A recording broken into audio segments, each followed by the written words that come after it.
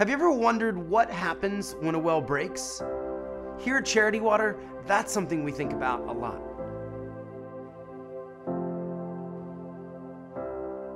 We know that the average well is pumped 5 million times a year. That's 13,698 times every single day.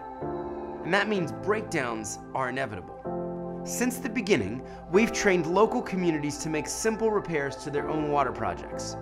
But sometimes, complex issues arise that are beyond their ability to fix. And that's what we've been working on lately. Imagine this scenario. A well breaks in Ethiopia, or India, or Malawi. But this is no ordinary well. It has a brand new sensor inside that our team in New York has been working on for years. That sensor detects when something's wrong and alerts a team of local mechanics trained by Charity Water.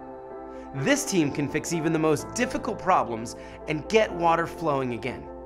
A few days later, the well is back up and running just like it should be. This is how we see the future.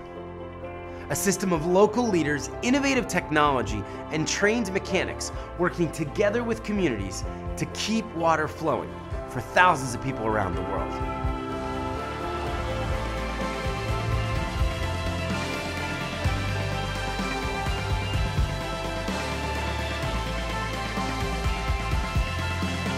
This is Pipeline, and it's the next big thing at Charity Water.